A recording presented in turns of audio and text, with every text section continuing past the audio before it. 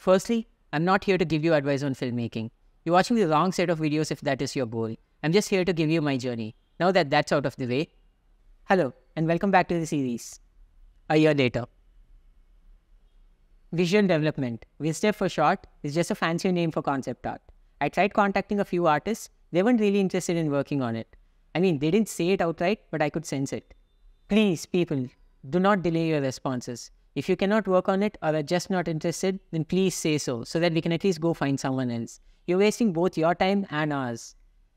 After all this, I decided to take it upon myself and create the concepts.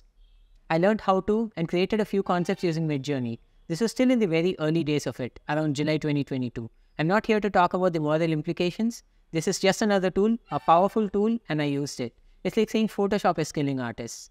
I tried the traditional route, it didn't work, so I had to do it this way to visualize parts of the film. These concepts are cool and all, but they are vague. You just have to accept what it gives you. You'd still need a real artist to get what you want. This went on for 3 whole months. At one point, I tried to create a graphic novel of the story, but didn't put in much effort to develop it. In hindsight, I should have done it even if it cost a significant amount, because it would have been an incredible guide to the entire film. Anyways, I created pretty good concepts. These helped me find some plot holes and also visually describe the action in the story better. By the action, I mean the description of the scenes. Then, life happened, and I got busy.